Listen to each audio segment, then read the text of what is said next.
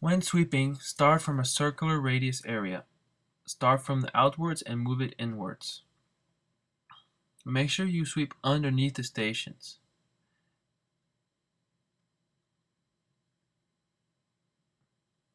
Get into a small pile and shake the brush down, up and down, so that any particles that are left between the brushes are taken out.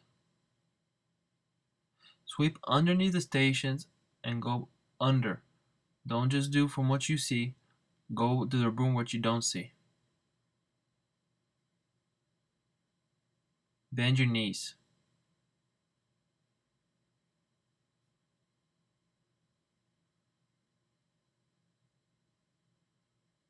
As you can see, we have got a bigger pile just from doing that.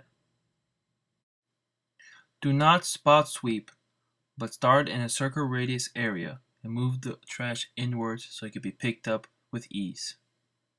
Make sure when you get done emptying out the scooper to put the broom and the screw back in the back area. If it is deorganized, organize it back again like it needs to be.